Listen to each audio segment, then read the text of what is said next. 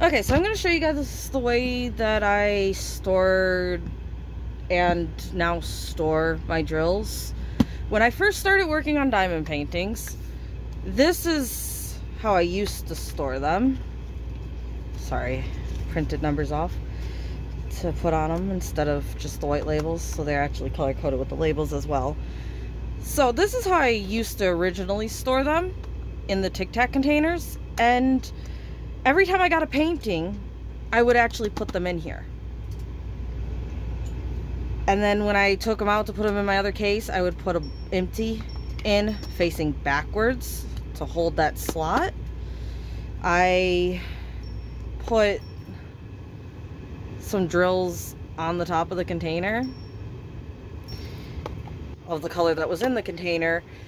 And this is what I originally started doing. Every time I got a painting, I'd open it, I'd put it in these containers. But then I started noticing how there was colors that didn't match even though they had the same DNC. I didn't realize that, you know, like paint, based off the batch, your color can be slightly different. So I started just putting both of those colors in here next to each other. So I'd have two of the same or similar shades of color with the same DMC, and I just put the DMC number on both of them, like these two. To me, they look like different colors, so I just put each of them in their own container. But then I realized I didn't know which painting was supposed to have this one and which one was supposed to have this one. And if I used the wrong color and didn't have enough, because some of them have less than the others, it was going to be a problem. So I switched from doing that and started doing it similar. This one, obviously, I had printed my labels off where I had it previously. And some of these I have little stickers on because that was for the painting I was working on. But I started printing the name of the painting that I have in here. So some of them go to multiple paintings, and I have multiple labels on the sides. I'm not sure which ones to show you, but that way if I had two, like this one, there you go. This goes to both of those two paintings. They have this exact same gray. So this should do two paintings.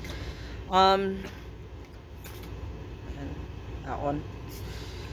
So if I had two that were the same number but looked like different colors, I could then just look on the side and be like, oh, this is the brown that goes to that painting, this is the brown that goes to that painting, you know? So that's how I did it, where I could sort all my drills in here, didn't have to worry about organizing bags or anything like that, and I just grabbed the DMC number out I needed for the painting. And that works pretty well if you want to sit there and put, you know, the ID code for each of your paintings on the drill container with the number, and that way if the shade's slightly different, you know you grab the right bottle. That one works pretty well. Again, I upgraded them from this container to this container. I also, in these containers, changed the way that the containers were in here versus what they came ordered. And I put this foam board to keep my rows straight.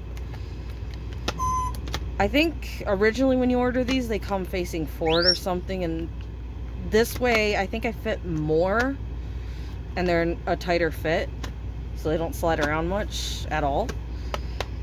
But they're still pretty easy to get out since you can just kind of grab at a tab. So this is not a bad way to do it if you want to open all your drills as you get your paintings and store them. And again, you can upgrade this to a bigger container like this. But again, if you're worried about the color code being the same and the color palette being slightly different, you'd have to mark which painting each number comes from. So that would get to be a long list on each of these, possibly. Or you could just say, you know, this is the default one, and if any of them have this shade, then you'll list it. You know, but that would be a little annoying to do, but you could do it. This is just like a few of these containers, I put it in this. I put cardboard around the edges to make it square because it kind of has indents in it. And I got really thin wood cut to separate my bottles.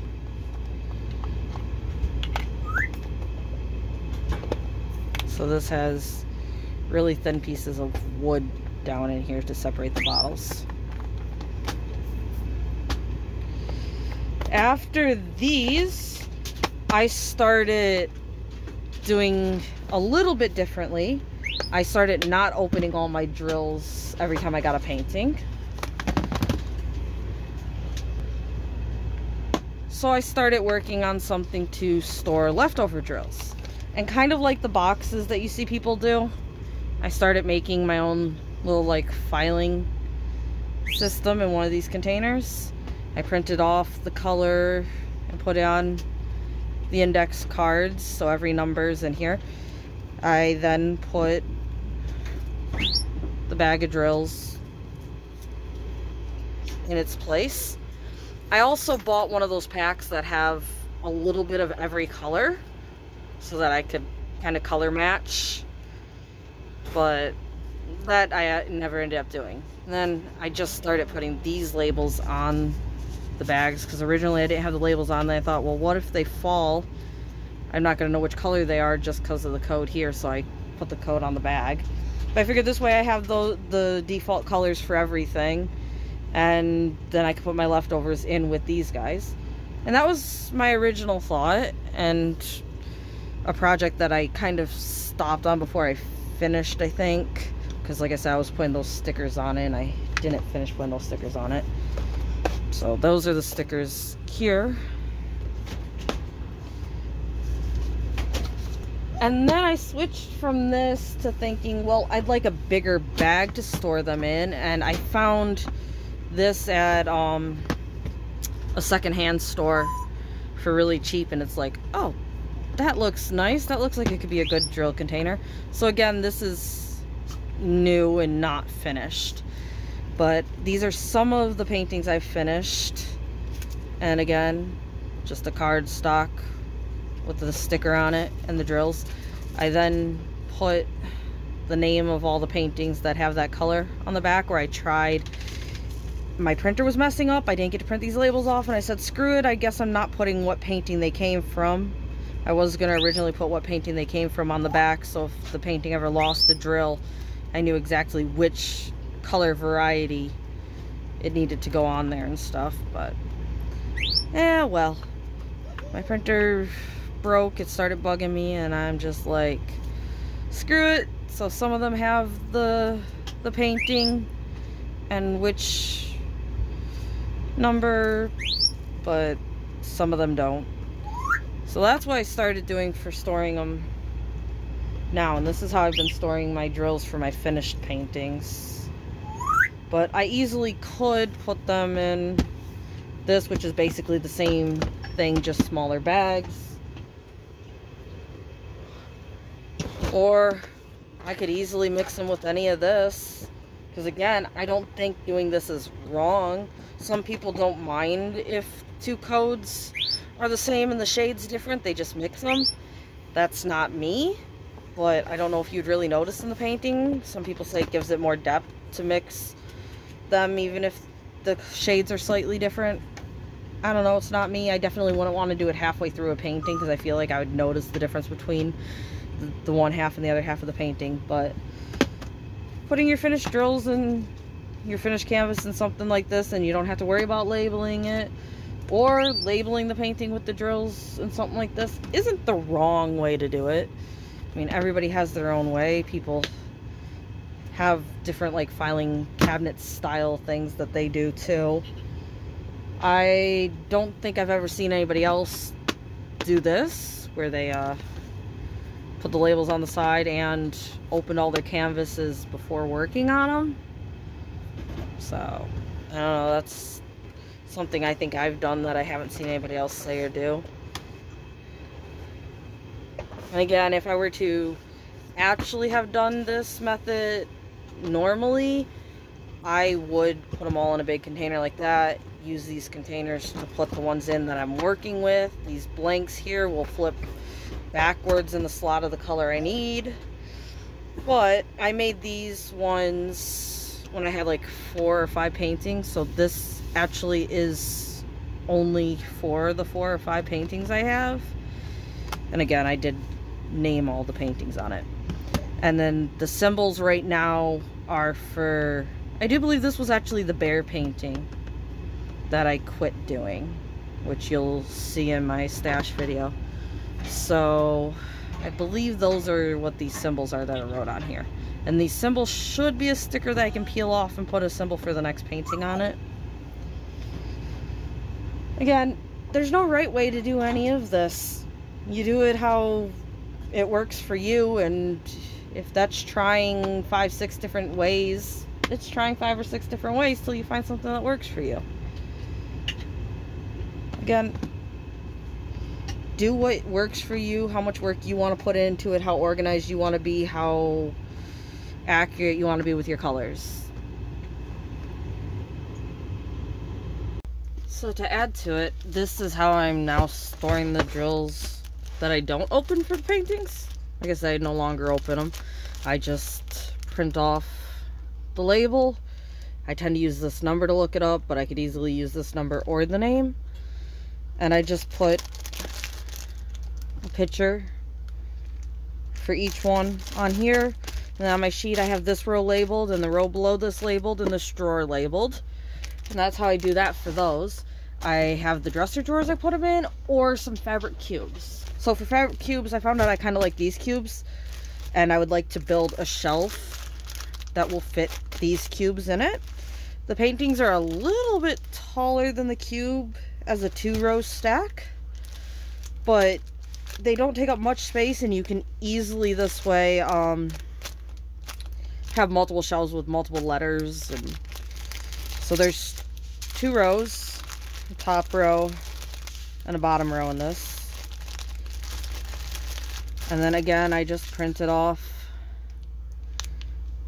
the picture, the numbers, what painting it is in my collection, the name, and then the canvas code.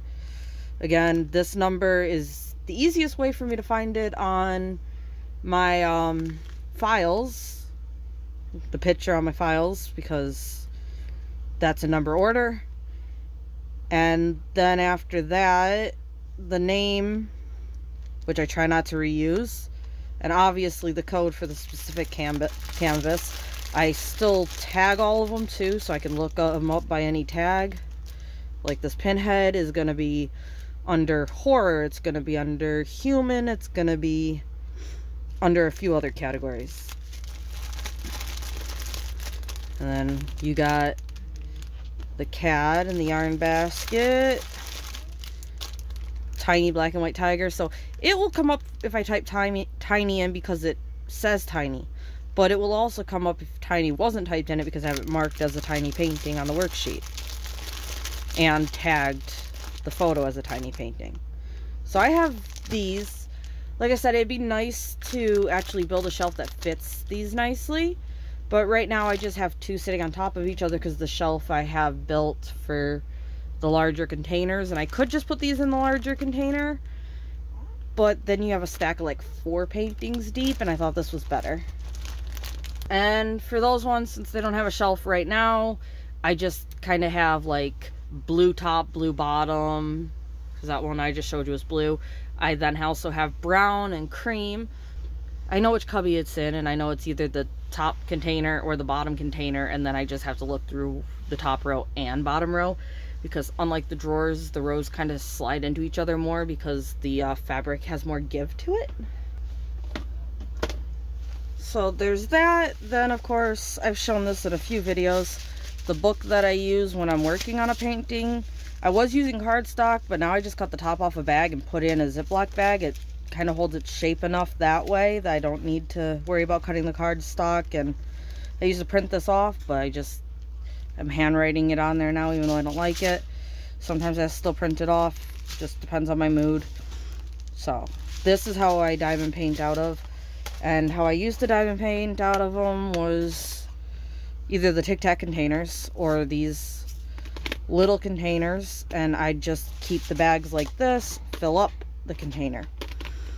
With this one, I put all the crap drills in a square that I wasn't using. But with this, you should have now seen every way I have kept my drills, or keep my drills now. So hopefully some of you guys like that. Again, how you want to organize them, what works for you, is something you got to figure out. There's multiple ways you can try. I like working out of this book with them like this, and I like storing my extra in the other bags in a filing cabinet type system. But the Tic Tac containers were my favorite for a while, and I could just still pour these into the Tic Tac containers when I'm done, or to work on them that way, but I don't know why I switched over to the bags. That's how I switched over though, and so that's what I've been using.